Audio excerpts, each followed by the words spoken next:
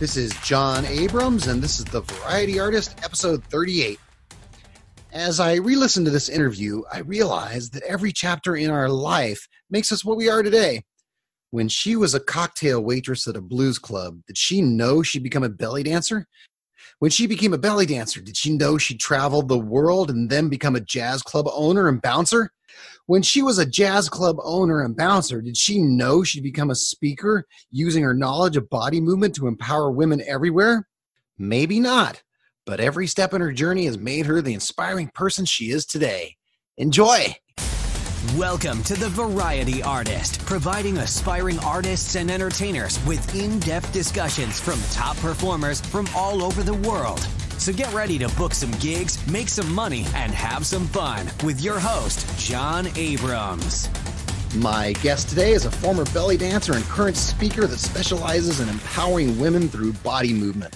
Goal setting, visualization, and mirroring are just some of the tools she uses to create inspiring events. Through the art of belly dancing, Celeste has shown women how to connect to their core being. Variety artists, I give you Celeste DeCamps. Well, thank you very much for that great introduction. I'm going to need to use that. I'll write it down for you so you can give it to anybody who's announcing you from now on. Yeah, that's great. Thank you. Well, it's just a pleasure to be here. And I have to shout out to Hal Myers for recommending me because I really enjoyed his time with you. That was a great interview. Hal's a great guy. Yeah, he is. He's referred me a lot of terrific interviews, and I appreciate it too. Shout out to Hal. Yeah, okay. Now, you've done a lot of things in your life. Tell me about the Jazz and Blues Club. That was exciting. My brother Stan is a musician. It's really funny because I was a belly dancer. I have a brother who's a magician, a sister who's a makeup artist, a musician. We said my parents gave birth to a circus. Were your parents involved in the performing arts? No, not at all. Father was a stockbroker. Oh. And and they looked at each other like, what happened? Wow. We don't have one child that does a 9-to-5 job. Yeah, I don't know how that works. In my case, too, my dad was in construction and my mom is an accountant. Right, and you're a magician. And I'm a magician. I don't know how that works. Neither. But my brother Stan is a phenomenal saxophone player. Okay.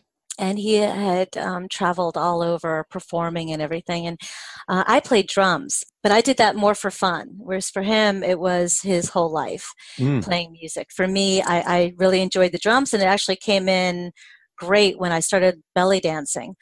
But he had this dream of getting off the road and having his own club where he can really not only showcase himself, but all of the great musicians that he knows. So we decided to go in together. He was the whole face of it. So his name is Stan. It was called One Night Stands. Okay. And I helped with the managerial part of things.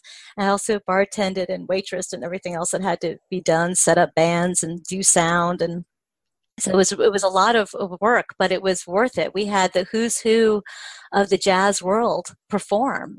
People like Ira Sullivan, Count Basie Big Band. Ooh. Once a month, we had a 20-piece big band that performed. It was an just incredible wall of sound. Billy Cobham, famous drummer, Ed Kaye, Bob Berg. Oh my God, we had so many people. We had Clarence Clemens. Oh, yeah. He hosted our blues jam once a month. We had the great blues musician Bobby Rush, Andy Sumner, the guitarist from the Police. He was touring and doing promoting his jazz fusion album, and he performed at our club. So we had an incredible amount of talent that performed there. So that was really exciting. When we go into a venture like that, we have in our head picturing all these wonderful performers and things, but having a blues club and a bar and restaurant, was it a restaurant? Yes. Okay. It's a lot more than just putting on good entertainment, right? Oh yeah. Like I said, I did a lot of the managerial stuff, which I was also the bouncer. Oh. Because my brother Stan is a lot bigger and a lot scarier looking than I am. And for him to tell somebody, you have a little bit too much to drink, it could start a fight. Right. Whereas if I tell somebody, they would look stupid fighting me. So for the most part, it worked out. There were a few situations that were a little scary. We had this great blues band that would come in, the Bent Fender Band, and they were great. Their crowd, though, were all bikers. Oh. So for that night, it was just, it looked like a biker convention of some serious Harley Davidson guys that would come in.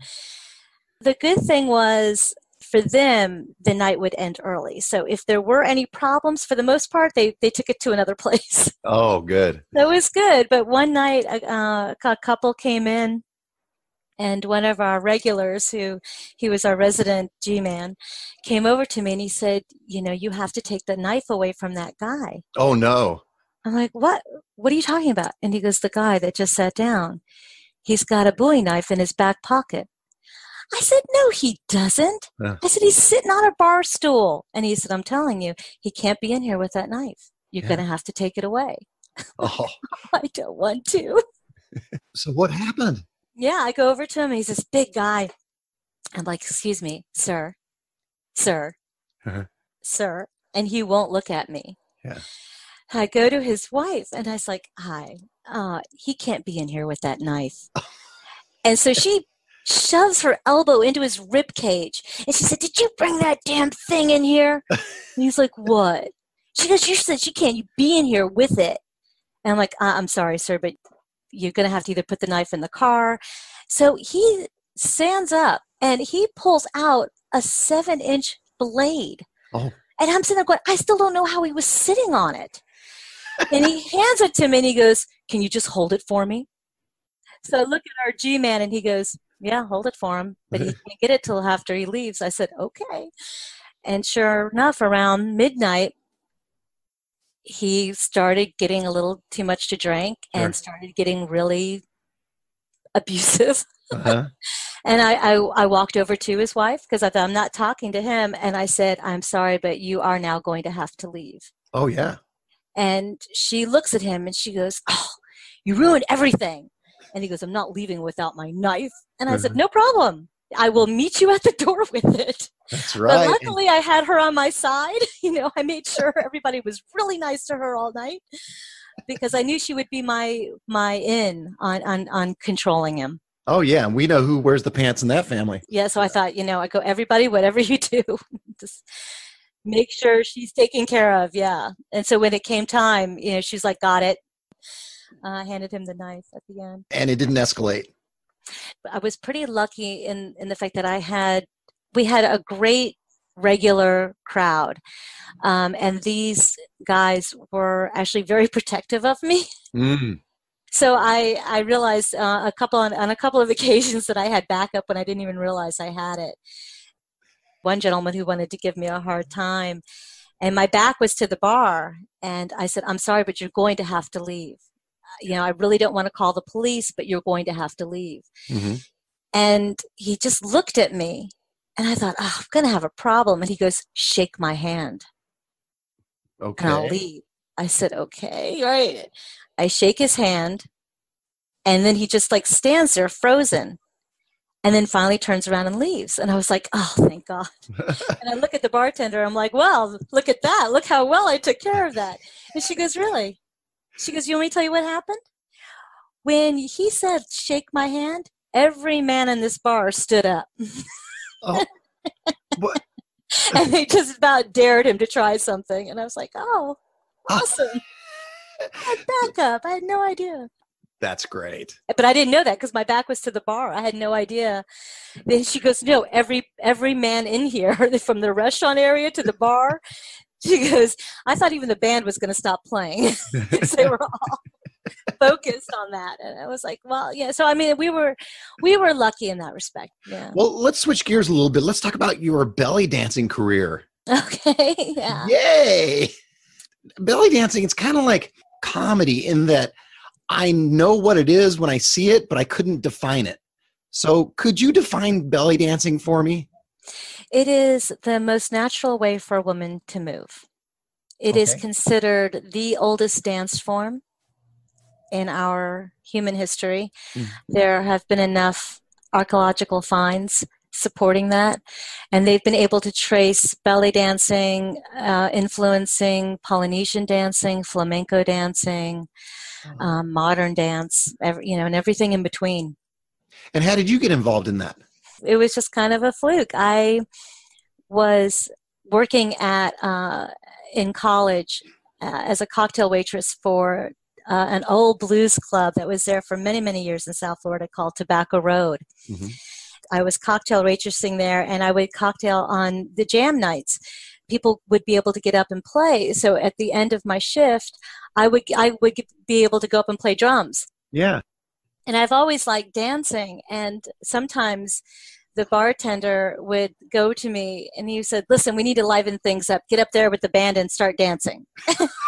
And then get back to serving drinks. I'm like, okay. I go up and dance. And then everybody would want drinks from me. It was great. And it increased your tips probably. It increased my tips, yeah. And he just thought it was the funniest thing. Just go up there and dance.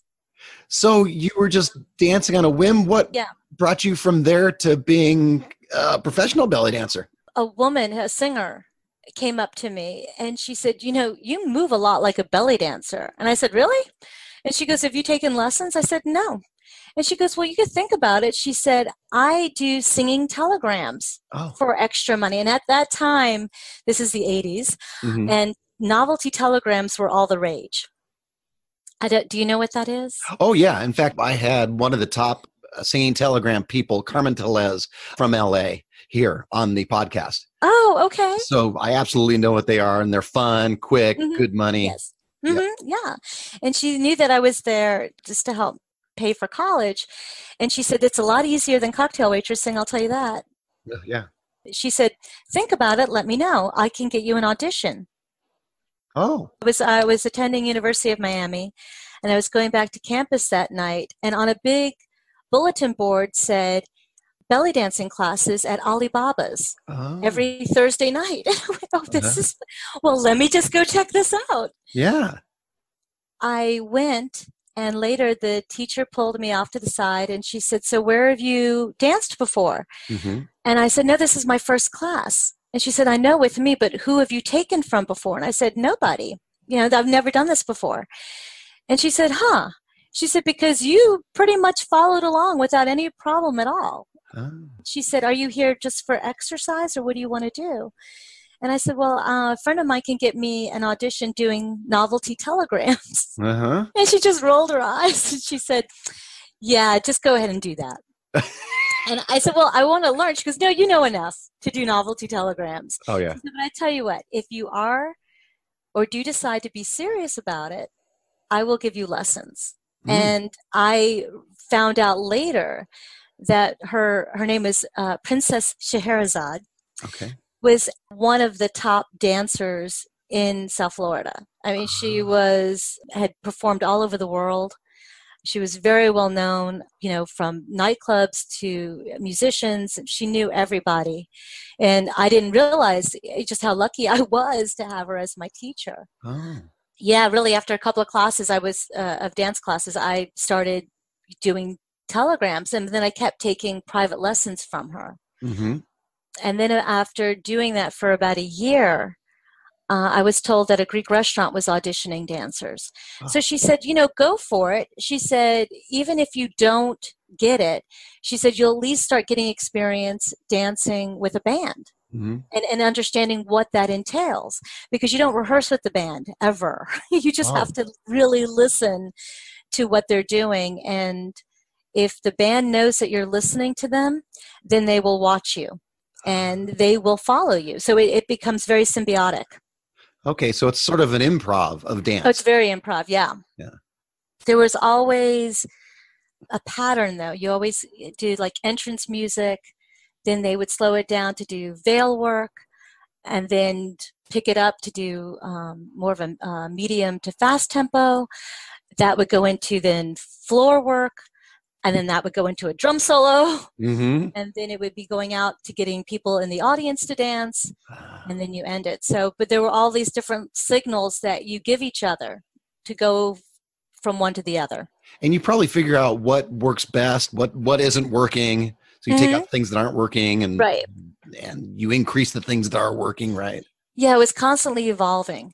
I got the job. I had a place that I was dancing regularly. Oh, that it became a full-on show for me. Oh. It wasn't just these, quick 10-minute shows in and out of a house or an office building. It was a whole stage show. Oh, yeah. With a band and singers, and that's where I really started dancing. That's when I really started to learn. And then I started taking from other dancers to have a really well-rounded dance style so that I could dance in the Turkish clubs, the Egyptian clubs, the Arabic clubs, the Israeli clubs, the Persian clubs, wow, the Moroccan clubs. At that time, there were a lot of clubs, and they all had bands. And it was a really great time. I miss that time because it doesn't really exist so much now. It's very few places have a band, and very few places actually have a stage. Are there other folks that influenced you over the years? Yeah, I was actually really lucky to meet some amazing people who helped me in different steps of my career. But probably the one person who has been a mainstay in my life for probably 25 years is my very good friend, Dawn Gwynn, who became my dance partner. Oh. Yeah, it was really, we met each other in the nightclub. She was doing one show and I was doing the next. We started talking, and she was asking me about different teachers that I've taken from and telling me some of the things that she does in her classes. And I started taking lessons from her and learning so much. I can do all of the different props, the cane, sword, double veil, balancing lit oil lamps on a tray on my head. That all came from her. We had a great rapport on the stage as well as off, and we became very, very good friends. We decided to see what we can do in terms of going to the nightclubs. Usually they would have you there for 2 shows. Mm-hmm. And we decided, maybe while I'm at the Arabic restaurant doing the first show and you're at the Greek restaurant doing the first show, that we switch. Then I would do the second show at the Arabic club and she would do the second show at the Greek club. And they loved that. They loved the idea that they had 2 different dancers.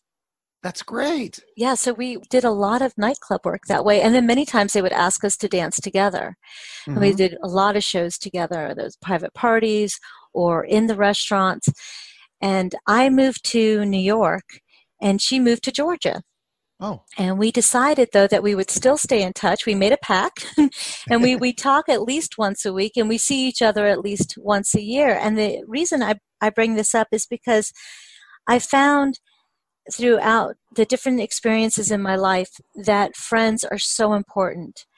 And I started talking about that in my lectures because we do get caught up in our life, and many times our friendships fall by the wayside. So many studies have come out showing that the people who keep and cultivate their friendships are the ones who tend to stay emotionally happy, physically strong, and mentally lucid, even when you get to be very, very old. That it's those people that have those friendships, that have that person that they know will always be there for them. So where did belly dancing take you? Yeah, I was amazed. I performed in Canada for a month, in Toronto and Montreal. I did a show in Vegas. I did shows in the Turks and Caicos Islands, Belize, Trinidad, the Bahamas. How did all these come about? Do you have an agent that you were working with, or? No. It was all word of mouth. Because I was dancing in the nightclubs, I locked in with a very strong Middle Eastern community there in Florida. Oh. And once you are in with them, you are family. Oh. It didn't matter what was going on. If it was a birthday, a wedding, a bar mitzvah, it was traditional to have a belly dancer there. Okay. So they hired me on a regular basis, and they would get calls. People would say to them, I'm thinking about going to Turkey to get a belly dancer because I'm just opening up a Turkish club called the Prestantia in Turks and Caicos Islands. What contacts do you have in Turkey? And they would say, oh, no, don't do that. Just go to Florida. We're going to give you the name of our belly dancer. Just talk to Celeste. Yeah, they call her. That's who you want. Oh, that's great. Yeah, so they hooked me up on a regular basis for shows like that. I mean, once I was doing that, I wasn't doing the telegrams anymore, and that was all through agents. So there was a lot of different telegram agencies that I worked for. Mm-hmm. When I graduated, I had 5 call me in one day. Oh, wow. To work for them. So that was good money for a good amount of time. But when I started working in the clubs and able to hand out my own card, then I was able to charge what I wanted to. And so I dropped all of the agencies and really worked for myself. And when you're traveling different countries, you're charging a lot more. Yeah, and it was great, because Turks and Caicos had me for 6 weeks. Oh, nice. That was a lot of fun. Tell me about performing with Robert Plant, a hero of mine from Led Zeppelin. Oh, yeah. That was crazy. It was funny because when I was in my dorm room, I didn't have Middle Eastern music. It's not as accessible as it is now. Yeah. But being a drummer, I loved Bonham solos. Right. So I thought, you know what? The closest I have to time changes were listening to Zeppelin. Mm-hmm. And specifically things that Bonham would do. Okay. So I studied that music for a long time. And I get a call from my chiropractor. Mm-hmm. She calls me up and she said, Zeppelin, which is Robert Plant of Led Zeppelin. I'm like, yeah, I know who he is. She goes, maybe. She said, well, he's putting in some Middle Eastern music in his band. I said, yeah, it's called No Quarter. And she goes, oh, you already know about it? I said, yeah. She goes, great, because they want a belly dancer for their performance that they're doing, and that they're coming here in Florida. And as it turned out, it was the band's idea. Oh. They wanted to surprise Robert Plant. Okay. Apparently he was at Disney World and saw a belly dancer, and he goes, oh my God, we need a belly dancer in our show. And the band was talking to her about it. She goes, I know a belly dancer, and she's great. She goes, get her. Mm-hmm. So I get a call, and I already had tickets to see the show. Yeah. And they said, okay, fine. They go, bring your costume. What's your seat number? We will come and get you. So I'm standing there with my garment bag and everything with me, and they came up, and they're like, Celeste? I said, yeah. So while the Black Crowes were on, they took me backstage, and they said, okay, here's the deal. Said Robert Plant introduces this song, and while he's setting it up, we're going to have you come out. He does not know you're here. He said, we want you to drop a veil on him and the 2 guitar players. Yeah. And then we'll let you know when you're done. I was like, okay, cool. And they go, oh, one more thing. Don't let him grab you. Uh-huh. And they go, we're pretty sure you know how to do that. And I'm like, yeah, I do. Said, I really like him, but okay. I'll be professional. The music starts, and I'm in the wings. I'm already in my costume, and he's leaning back. And as he's leaning back, they push me out on stage. Well, the whole place just stands up on their feet and yell and scream. And he was like, oh, yeah, they're loving this. So he leans back even further. Oh. And then in the corner of his eye, he sees me, and he's like, oh. They thought they were yelling and screaming for him? Yeah. There's big smiles on his face. And he's like, yeah, this is part of the show. Now, I'm dancing, and I put a veil around him. I go to the bass player, put a veil on him, and I dance over to the guitar player, who just stops playing. He goes, I'm just going to enjoy this. And I was surprised they had me out there pretty much, for the whole song. I thought it was going to be 5 seconds on and off, but no, I was out there. And my younger brother, who was with me, He said it was so funny. He said he went to grab you and you just twirled right out of his hands. And I said, well, I was told he wasn't, not to let him grab me. It's like you've done it before. Yeah, so he goes, well, it looked really slick. It looked really good. And the manager came over to me and they're like, well, the whole band wants to meet you afterwards, so can you stick around? And I'm like, oh, well, God, if I have to. Yeah, it's Led Zeppelin. Sure, all right. Gosh. Yeah.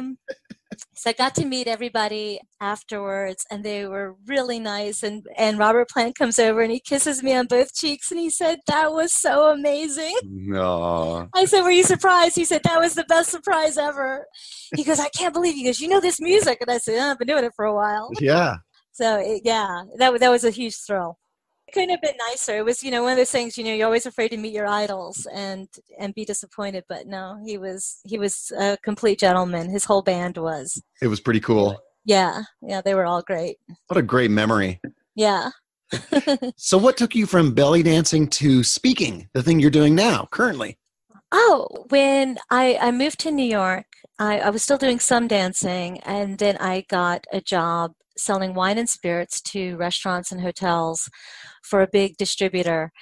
I did that for many years, and I just noticed that a lot of the things that I had learned when I was dancing and teaching women to dance and working in the restaurant, and I realized that a lot of the confidence that I felt all translated into my everyday life, and I realized how much it helped me in sales. Mm. And many times they would ask me to work with people as they were new salespeople to show them the ropes. And I actually had a lot of young women that I would be mentoring and helping. And I started to tell them, I said, you can't just shyly walk into a place. I said, these are noisy restaurants and bars. You have to let your presence be known. You need to walk in there like you own the place. Yeah. For people to pay attention to you, to take you seriously. And you need to establish eye contact. Mm-hmm. You need to talk in a professional voice. You have to know your product. You have to know what you're selling. And it was a lot of these things that I realized over the years that I had been doing, I felt came naturally to me, and realized, no, this was something I had to work on. Mm. These were a lot of techniques and things that I had to learn for myself, because I was very shy in school, except when it came to dancing. When I was dancing, I felt completely in control, and I felt powerful. Mm. And I think that the years of performing and dancing, that confidence creeped into my everyday life. And I realized that a lot of that shyness went away, that I would walk into rooms as if I was walking on to the stage. Yeah, it seems like we do have two kind of personas. We have the average everyday persona that we put across when we're just talking to somebody. Mm-hmm. And then we have our stage persona, mm-hmm. which is always, or to me it is anyway, always more confident and stronger, and you feel better about yourself when you're on stage, right? Yes. So that creeped into your personal life? Mm-hmm. Yeah, where I started realizing that I was actually holding eye contact with people, feeling more comfortable and confident, because I realized that was what I was doing on a regular basis when I was performing in the clubs, and people want to talk to you afterwards. Yeah. That was very difficult for me in the beginning, because I was so shy. That was what was good about the telegrams. You were in and you were out. Mm-hmm. And people didn't really have much chance to have a conversation with you. Uh-huh. But in the club, where you're there for at least 2 shows, there's nowhere to go. Yeah. So I realized that if I wanted a career doing this, that I had to be more confident in talking to people, and not realizing at the time I was networking.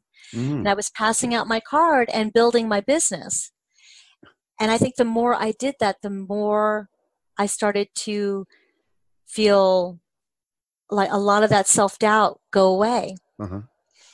And when I started teaching women to dance, I saw how quickly they would transform. And it would be right in front of me.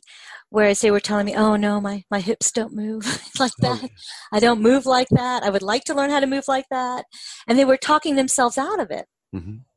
And when I started to get them to relax, get them to understand there's no judgment here, that you danced when you were a kid. This should all come very naturally for you. And as I started to get them into the different poses, that they started to feel really good about themselves. They started to feel sexy. They started to feel beautiful. Mm-hmm. And it was that fast. And then I realized that when I was working with these young women coming into sales, that when I would tell them, hey, put your shoulders back, stand up straight, walk in there with purpose, that they transformed. Oh. You know, and after being in sales and doing that for many years, I just got to a point in my life where I wanted to do something that was more meaningful. And I had this idea in my head of helping other women find their confidence Mm-hmm. and get that awful negative voice in our heads to be quiet. Yeah. So little by little, I started doing research because I knew I couldn't have been the only one who figured this out. Sure. That if we change our body position, that we changed our mindset.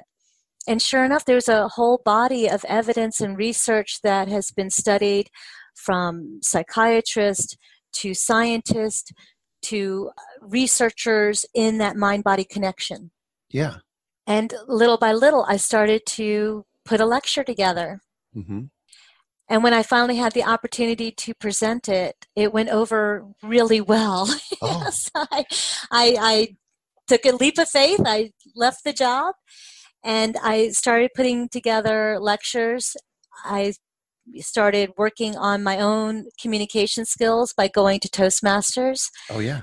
I took improv. I actually worked with an improv group. We did several performances for over a year. I worked with a great improv coach, Chris Griswold, who was amazing.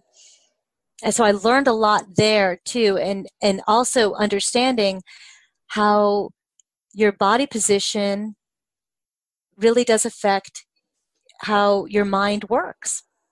So if you were to give somebody some advice on becoming more confident with their body positions or such, when you walk into a room and you don't know anybody there, what are some of the things that you can do to present yourself or feel even more confident? Well, I tell them to start that feeling when they're at home. One of the things that I learned was start moving around. If you're nervous, start dancing or singing or whatever makes you feel good about yourself. I always tell people put on music that you like, that really makes you feel uplifted, and shake your body. Get the nerves out and then stand up. I mean, put your shoulders back.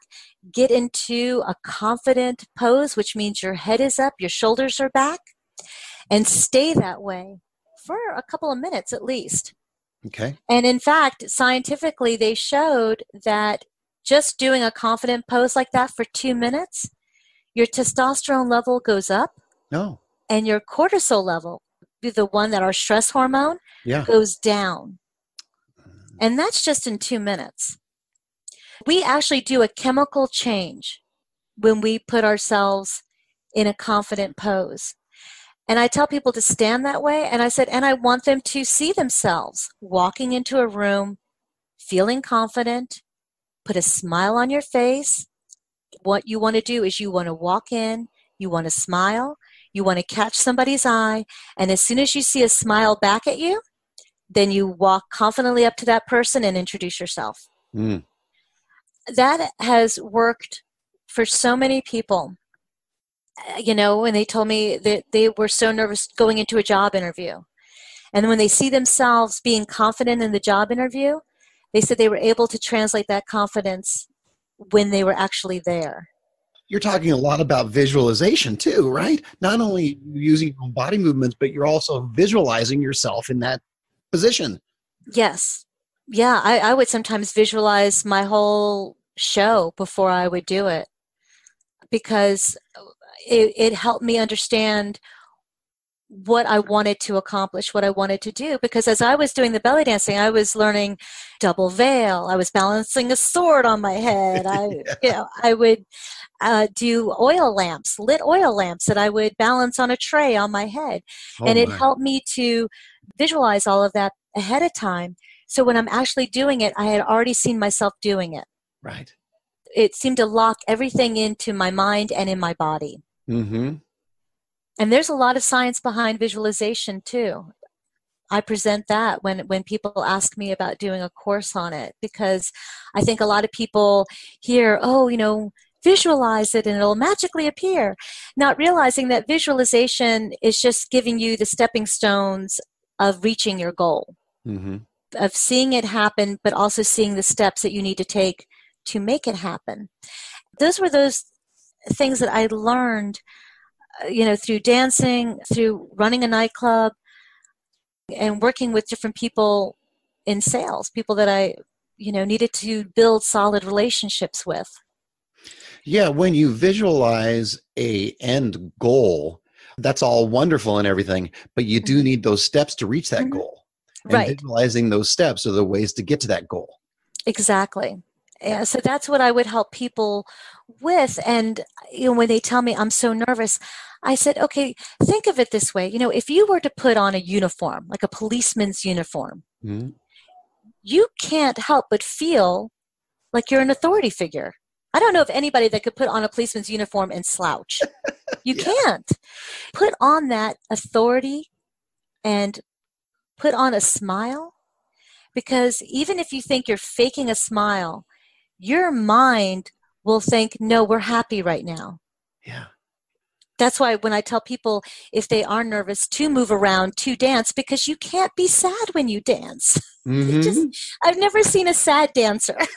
That'd be extra sad, wouldn't it? Yeah, it'd be it would be. Yeah. But there is something to that mind-body connection, because I think if we wait for our minds to tell us we're confident, I think we end up too much time fighting with ourselves. I think when you make your body do it, your mind will not argue with you. It will play along.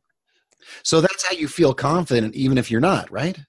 Yes. And I know people say, that's something, fake it till you make it. But really, I think we have to not be so fearful of the unknown. I have a few different philosophies, but the one that I always go to is, when an opportunity comes up, I always say yes. Yeah. Because two things will happen. One, that I'm wildly successful and it's awesome and great, and I'll learn a lot. Or two, it'll be a massive failure, but I will still walk away with a lot of experience. Mm-hmm. So I will always win. And I think when you go into situations like that no matter what, you're going to win, I think it takes away a lot of fear and a lot of self-doubt. Yeah. And I think that's important when you are working with people, because I understand that. I had a lot of self-doubt. I had a lot of insecurity and low self-esteem, and I can relate to people with that because I know what it is for myself. And to find tools, real tools that will help you through that, I think is invaluable. Well, one of those tools that you're talking about is mirroring. I was watching one of your videos on mirroring. Tell us what mirroring is and how to use it in a social situation. Yeah, I learned about mirroring years ago because, again, I had trouble talking to people and connecting with people. And I knew that the key to my success would be to find a way to get over it. Mm-hmm. So I started researching and found the mirroring technique. And what that is really becoming an active listener. When I meet somebody new, I make sure that I watch how their body language is. And I will, in a very, very subtle way, start to mimic it. So if they're leaning on one side, eventually I will shift my weight to one side. Okay. If they have a habit of putting their hands on their hips when they're making a point, When I want to make a point, I will put my hand on my hips. And there is a very subliminal message there that lets this person know that I am paying attention to them, that we are on the same page. I will do my best to even match their conversation rate. So they're very excited and they're like, oh my gosh, I'm so happy that you're here. I'm like, oh my God, I am too. Yeah. You know, this is going to be fun. Or if they're very laid back, going, hey, how's it going? I go, it's going well. And with you? And there's something then that lets that person know that I want to know them. Mm-hmm. There's a feeling of empathy that happens. I do put myself in their shoes. And I can tell if somebody is feeling distracted. I know right away if somebody is getting a little concerned that their attention needs to go elsewhere. I immediately let them off the hook. I'm going, hey, you need to go, and I'm going to let you. And they're like, oh my God, thank you. You know, but they remember that because they'll come back to me and going, oh yeah, I had to take care of that. But where were we? And I start to do something where maybe I put my hand on my hip. And when I see them do that, then I realize, okay, now they're mirroring me, and we are definitely in a bond. Simpatico. We are simpatico, yeah. and that's so. But it made me slow down. Mm-hmm. It took away a lot of my nervousness because it gave me a focus. Yeah. I stopped worrying about what my hands were doing and trying to keep my voice from shaking. I just listened. You're more interested in what they're doing, so you're not so focused on all the craziness that your brain is going through, right? Right, yes. And that was a huge help for me. It really helped me to step out of myself, and it made me a very good listener. I found that if I take the time to listen to somebody and relate to them, what their concerns are, that little by little, they then go, oh, and what about you? Right. Because now they're seriously interested in me because they realize that I let them go on and on about themselves. Right. And I asked them questions and we talked. Now all of a sudden they're like, well, hey, let me know you now. And that's what you want. That's now you can have the start of a relationship. Well, sure. I teach a parenting class on bullying prevention. And one of the things that I teach is a game called Today Was a Good Day. And in this game called Today Was a Good Day, what you do is you tell your child, today was a good day because there was no traffic and I zoomed right to where I needed to be. And then your child says, today was a good day because we had spaghetti for lunch and it was yummy. And then you share something about yourself and they share something about themselves. And it really opens up a good conversation because you're sharing something about yourself. So they willingly share things about themselves. And you feel like there's a real give and take. Right. That's an art unto itself. Mm-hmm. We want to impress. We want somebody to take us seriously. We want people to know we have knowledge. Mm-hmm. But we are then too wrapped up of what we're going to say next and never really hear the other person. Yeah, that's true. Mm-hmm. Oh, I was listening. I'm sorry. Okay. I was sitting here and got all quiet for a second.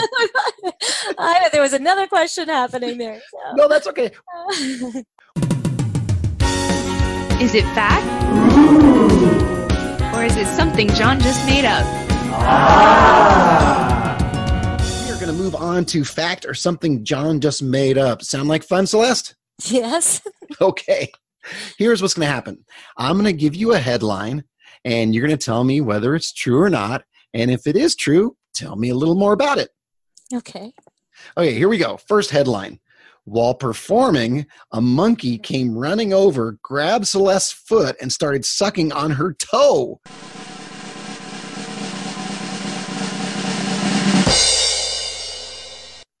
Yeah, that's true. True. Nobody believes me. Because it just sounds so crazy. But yeah, this was at a L'Oreal convention. I was got the job to perform, and they had a circus theme. It was outside. There were jugglers, stilt walkers, a 50s band, Mm. and a monkey grinder and his monkey. A monkey grinder, an organ grinder. An organ grinder, I meant, not a monkey grinder. Oh my God. I used to say that would have been awful, monkey, right? A monkey grinder. An organ grinder. I used to say monkey grinder too until I kind of pictured it in my head. Yes. That's great. Oh, yeah. No monkey grinding. It was an organ grinder and his monkey. Yes. So they gave me an area, and they said, "Okay, play your music here and start dancing." So I have my music on. I'm dancing, and I got a whole crowd of people around me, and also I see something flash by my eyes. And I had just stopped to do a pose, and I'm waiting for the next song to come on when I look down, and there's this little monkey, and I don't want to make a sudden movement because I don't know what he's going to do. And all of a sudden, he just grabs my foot and sticks my big toe in his mouth. And I'm just standing there. I'm just balanced on one foot, and I don't want to move because I'm thinking I'm going to lose a toe. Oh, yeah. And everybody's frozen. I mean, nobody's moving. And finally, the organ grinder comes running over, and he goes, "He doesn't have any teeth. He doesn't have any teeth." Thank goodness. I go, "Okay." But he is just sucking on my toe. And I said, could you please make him stop? That's so bizarre. I don't want to hurt the little monkey. And so he finally picks the little monkey, and he lets go of my foot. And everybody's laughing because it was just the silliest thing. And I'm dancing again. My music stops. I'm in a pose, and that monkey grabbed my foot again. Oh, that second time? I mean, we're talking lightning fast. I'm like, "Seriously, guys?" And people were falling out laughing. And the organ grinder goes, "I don't know how he got away from me." Picked the little guy up again. But I was like going, "Oh, nobody's going to believe me." Oh. But yeah, he really liked my toe. That's great. You're going to invite the organ grinder to the next gig, huh? Yeah. No. No. All right, we're going to move on to the next one. Next headline: Celeste accidentally cut her own hair while balancing a sword on her head.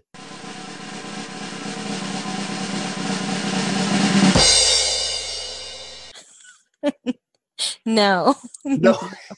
I was always very careful balancing the sword on my head that it would not actually cut me or my hair. Oh, good.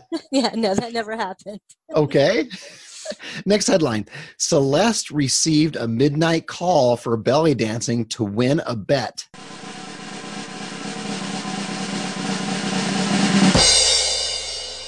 That's true. Oh, what happened there? I get a call at midnight. It's from one of the people from the Middle Eastern community that I dance for on a regular basis. What is really funny is that a few months before that phone call, his family moved into a house 2 doors down from me. Oh. And it was just really funny how we found out that we were neighbors.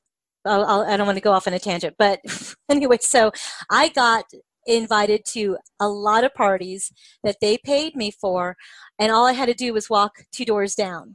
Oh, perfect. So his name is Marcos, and Marcos calls me. It's midnight, and he goes, "Celeste, I want you to come and dance for my party." I'm like, "Sure, Marcos, when?" "Now." Oh, I'm like, "What are you talking midnight. about now?" "Yes, come to my house now to dance." I said, "Marcos, you realize I don't just walk around in this belly dancing costume." And he goes, "I will wait for you. We're here all night. Come whenever you want. 1, 2 o'clock, but be here as soon as you can." "Okay?" I'm like, "Sure. Okay."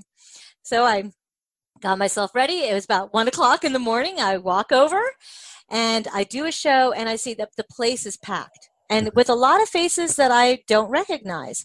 But I do my show. I'm there till about 2, and I was paid really, really well. And I was like, "Good. I'm glad I didn't say no to that."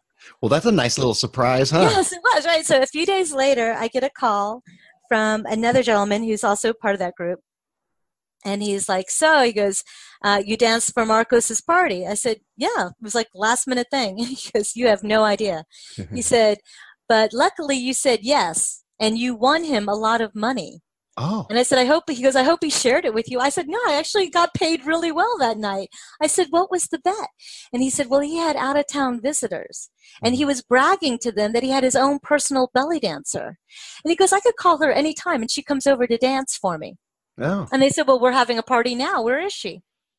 And he goes, I'll call her. And so at that time, no cell phones. He picked up a landline in another room. He says, I'm going to pick up this receiver. You are to call her. I'm going to listen in. And if you say to her at all that she has to come, that you have a bet or anything like that, Yeah. or you have to convince her to come, the bet is off. She has to say yes. And he goes, luckily, you said yes. Thank So he goodness. won a lot of money. And I was like, oh, okay, good. But I helped him win a bet. Yeah. Oh, that's great. Yeah. I don't think he ever told him, well, she lives 2 doors away, so it's not really a problem. You don't have to answer this if you don't want to, but did you ever find out how much money he won? No, I didn't ask. No. I was happy with what I got. So, yeah. All right. Well, that brings us to our next headline then. Here's the next headline. Celeste's belly dancing costume cost $20,000.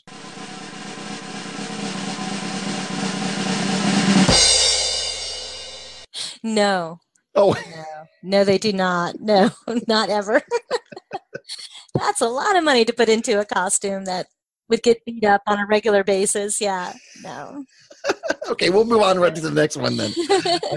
Celeste used her belly dancing to escape the jaws of a shark.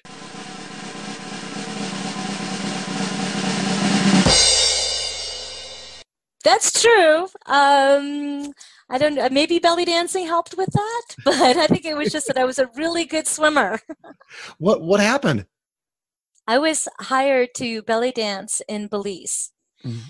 The show was at night, and I was invited to go for a boat ride. So I was on a boat, and we were in the middle of the ocean, and it's gorgeous. I mean, the water is crystal clear, and it's a beautiful day. And when I lived in Florida, I was an avid scuba diver and snorkeler. I mean, anything to do with water, I was in the water. And so the captain said, would you like to go snorkeling? I said I would, but I didn't bring any equipment with me. He says, no, I've got extra.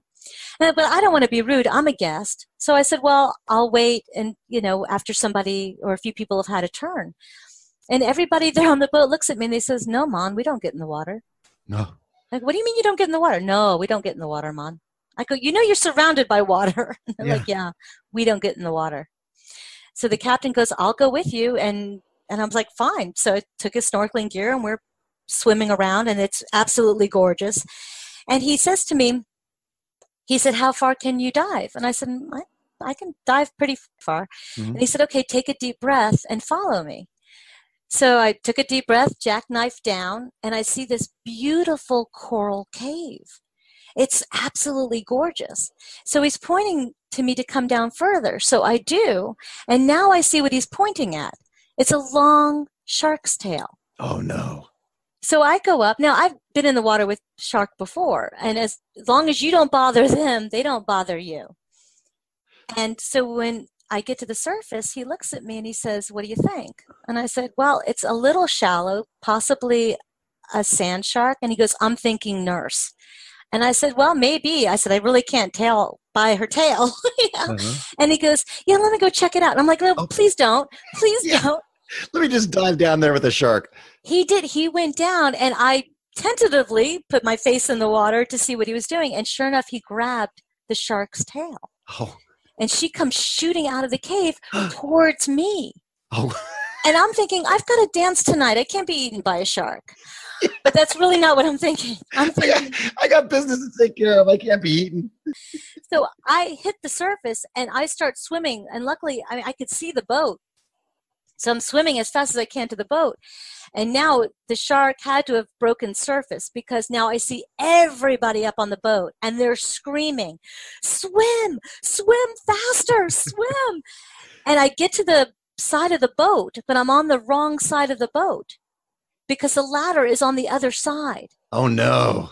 Yeah, and I'm at that point, I think my brain just switched off because I don't know what to do. And all of a sudden, I felt myself lifted into the air.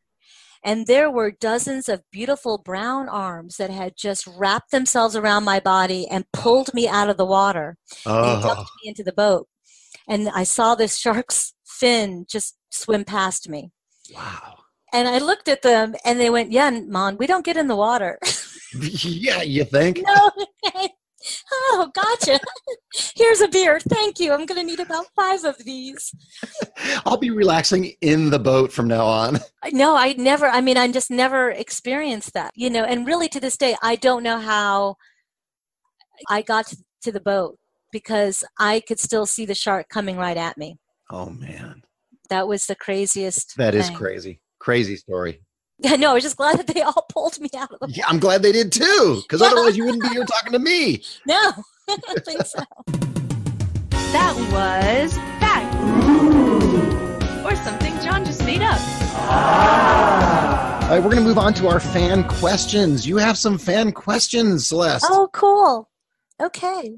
Eddie Rice Jr., he's the owner and operator of A#1 Best Events Entertainment, asks, how do we make our bodies dance as we grow older and everything aches and pops when just standing up? Well, the most important thing that we need to do as we get older is to keep moving. There have been several studies that have shown that not only does dancing help with keeping you flexible, but it also helps keep your brain working because it's a matter of coordination between your body and your mind. And learning new steps is a way to keep your brain stimulated. They said that combination of body and brain is really what helps a lot of people stay strong physically and mentally. And when it comes to belly dancing, the best part about it is a natural way to move. It is, some of the things that I learned to do, I wouldn't necessarily teach because they do take a lot of strength. And I purposely weight train because there are some positions and things that I can hold, and that is due to adding strength training to my exercise. So when I know somebody who doesn't do that, I do tend to keep the movements very simple. A great example of that is when I was in the Turks and Caicos for that many weeks, a group of women did ask me to teach them while I was there. And I said, well, I could give you a good foundation of belly dancing. And they said, that's fine. And this one elderly woman came over to me and she said, look, I got dragged here by my friends. You seem very nice, but I do not see my body doing this at all. Okay. And I don't want you to have your feelings hurt when I'm just not here next week. And I said, I'll tell you what, I'll make you a deal.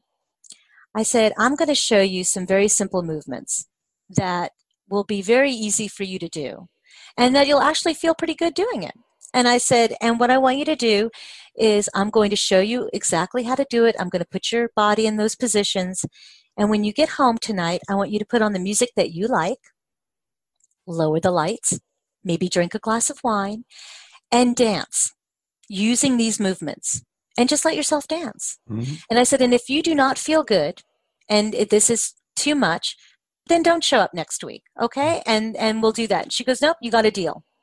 So I worked with her and I was showing her very simple hip movements. They're called figure eights. Okay. She came every week. She came. Oh. And at the end of it, she goes, can I show you something? I said, by all means. She got up and she did the most beautiful, perfect figure eights. And she goes, 1, I didn't know my body could do this. 2, I didn't know I could ever feel this good about myself. And 3, thank you so much. I feel amazing. And this was somebody who was worried about aches and pains and not feeling like she could accomplish this. Sure. And so I tell a lot of people, moving is our best defense against getting old and not being able to function. It's the people who continue to exercise, to move, whether it's yoga or Tai Chi or doing Zumba, whatever gets you moving. And I know a lot of older people that get into ballroom dancing because it keeps you moving and it's fun. And belly dancing, I found, is ageless. I danced with the Middle Easterners who grow up with belly dancing. Yeah. The men and the women, everybody dances. And I will tell you, I have seen women that are incredibly graceful and beautiful, and you have no idea how old they are. Wow. Because of it. Yeah. And they'll get up and dance with me, and the smiles are amazing. It does feel good on your body. So I really believe whether it's whatever it is, I think dancing is a big key in keeping us feeling good about ourselves. Mm. Yeah, when we're done here, I think I'm going to put on some Led Zeppelin and dance my little heart out. Yeah. Little rubber plant. Yeah, it's fun. As a dedication to this interview. All right, we're going to go on to our next fan question. It is actually from a woman out of the UK named Romany, who is a terrific magician out of the UK. She says she looks fab. Oh, that's sweet. It wasn't really a question, but I said I look fab. Oh, nice. Thank you. That's what you get. I'll take it. All right, next fan question is from a friend of yours, Hal Myers, a.k.a. Damien. Damien, yes. He's an amazing prestidigitator and alumni of the Variety Artist Podcast, episode 29. Yeah, I listened to it. It was great. It is great, huh? Mm-hmm. He asks, how long did it take you to feel proficient enough to perform in front of an audience? We kind of talked about that a little bit. It's funny because, like I said, that was the one thing that I've always felt good about was dancing. Even when I was a kid, I always enjoyed it. It always made me feel good. I, for some reason, was never shy when it came to that. And I guess now I realize it's because when I was dancing and I was putting myself in these different positions that I felt in complete control. Ah. And that overcame the shyness. It was like, no, the music is on, I'm dancing. And for some reason, really didn't care what people thought. Oh. And it was funny because I had a friend that I went to college with, and he saw the Zeppelin show, not knowing that was me dancing. Mm. He was a bass player, and he had called my brother, the saxophone player, Stan. Yeah. And he goes, I was just at Robert Plant's concert, and they had this belly dancer. She was amazing. I said, yeah, that was Celeste. He goes, yeah, that's why. I goes, I know Celeste is belly dancing. You should tell her about this girl. He goes, no, that was Celeste. And he goes, no, Celeste is quiet and shy and barely talks. That couldn't be her. He goes, no, she's different when she dances. Well, Hal has a couple of other questions. Do you mind answering them? Sure. Oh, yeah. All right. No problem. When you teach empowerment through movement, utilizing belly dancing, how long does it take the students to embrace and feel comfortable with your techniques? It's really fast. It's very quickly. I'm not teaching them all how to belly dance. What I'm really teaching them is to be connected to their bodies. And I do that first with breathing exercises. Mm-hmm. Which I tell people is great if you're feeling anxious or stressed or you need a little boost of energy. Doing this breathing exercise will help. And so I get people relaxed right off the bat. Mm-hmm. And then I go through a series of movements with rolling your head and your shoulders and your torso and your hips and your knees. So everything gets loosened up. And then they start to feel comfortable within themselves. And then I start to explain about good posture, standing up tall, and feeling what that is, and remembering that. Mm. And then we walk. I have them from standing to walking. And I actually have them do a lot of different walks. And it's like, walk silly, walk mad, walk like you have the whole world on your shoulders. Now I want you to walk as if you can conquer anything. And it's amazing to see how quickly the emotions change. It's fast. And people are like, this is crazy. I felt really upset, and now I feel really good. And I said, that's the power of movement in your body. I tell people, I don't expect you to be happy 24/7. That would be exhausting. Nobody needs to do that. Yeah. I said, but there are times when we have to be on. Mm-hmm. We have to ace that job interview. We have to be at a networking event. We have a presentation we need to do for our clients. We are maybe meeting somebody and it's a first date. And we want to put our best foot forward. So maybe we had a really bad day, but no date or interview wants to hear about it. Yeah. They want to know what are you about? And you want to show them the good side of you. And you could cry later. I mean, you know, you get home and then be upset about your day. But when you are working with people and you're trying to establish relationships, you need to put a lot of that off to the side. And it's funny because once you do make yourself do that, you start to even look at your bad day in a whole new perspective. You thought, you know what, maybe it was a bad day, but you know what, I pulled it out. And I really feel good about myself. Now, for our listeners, you have a free gift for somebody? Oh, yeah, that's actually for anybody that wants to go to celestedecamps.com/priority. It is 10 ways to make yourself a priority. I think one of the hardest lessons I had to learn was being able to set boundaries and focus on myself and not feel bad about it. There was a time that I had to put a lot of effort into family, and doing anything for myself, I just couldn't see doing. It made me feel terrible, like I was being selfish. Yeah. It took a long time to realize that if I didn't start taking care of myself, I wasn't going to be able to help the people that needed my help. I was making myself sick. A lot of stress, a lot of pressure. I thought if I continue this way, I'm not going to be any good for anybody. And little by little, I had to learn how to take time for myself and re-energize and refocus and center, be mindful of how I was eating, be mindful of getting sleep, things like that, and not feel bad about it. And realize that the more I took care of myself, the better I was able to take care of other people. Yeah, so this free gift will teach people how to do that. Yeah, it's 10 steps. I don't think anybody should get overwhelmed with it. I tell people you're not going to do all 10 in one day. Don't even try. But it's ideas. Maybe today you decide, I am going to go to that class that I've been putting off. You know, I think today I'm going to tell everybody, no, going to go do this. You know, I'm going to take an hour for myself and do this because I need to, I want to, and be okay with it. I'm giving everybody permission to make themselves a priority and realize that that's very important. Now, here's something you may not know is last night when I was doing all this research, I went ahead and ordered that free gift for myself. Oh, you did? And it's on my computer. I looked at it, and the neat thing about it is they're small little bite-sized paragraphs telling you kind of what you can do to get out of that funk and to treat yourself. And it feels great. I read over the whole thing last night in one short sitting. Oh, yeah. Well, that was the idea.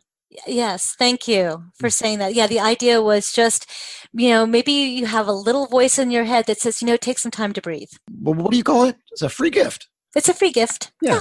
Yeah. Order that free gift because then you'll find a little bit more about what's less about and the things you can do for yourself to give yourself a better life. Yeah. Well, thanks, Celeste, for doing my show. And thank you for making me feel good. Where can someone get a hold of you for either a speaking engagement or something like that? Well, speaking, that's because that's really what I do now. They just go to my website. It's easy, celestedecamps.com. Well, perfect. Thank you once again, Celeste. You are so awesome. Well, thank you, John. This is great fun. I really appreciate this. This was great fun. And thanks to all my variety artists. If you found this podcast valuable, tell a friend. That's how we can spread the word. That's all for this episode of The Variety Artist, but your journey continues on our website. Go to thevarietyartist.com for more strategies, insight, and resources, as well as show notes on today's guest to assist you in your career. We'll see you on the next episode of The Variety Artist. But until then, go out and book those gigs, make some money, and have some fun.